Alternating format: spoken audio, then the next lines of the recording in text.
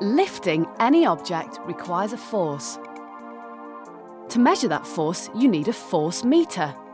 It takes a force of around 90 newtons to lift these cans straight up. Time to find out just how much easier a machine can make this lifting job.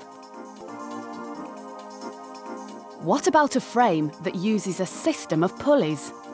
This time the cans are placed in a sling. By turning the handle, a rope travels around several pulleys and the weight gradually rises. Turning the handle looks easy, so how much force was needed? Each turn of the handle requires a much smaller force. Instead of 90, it only takes 30 newtons.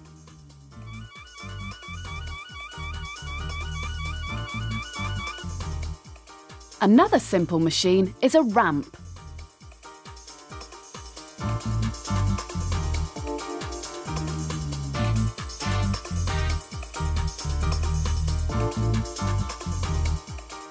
This time the cans are lifted by pulling them up the slope. It needs a force of about 50 newtons instead of 90.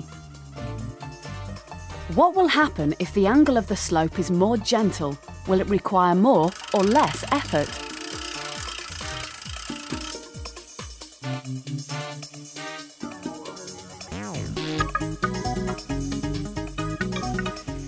The answer is less. The ancient Egyptians knew that ramps made any lifting job easier. They used ramps to raise heavy weights when building the pyramids. Simple machines all reduce the amount of force you need.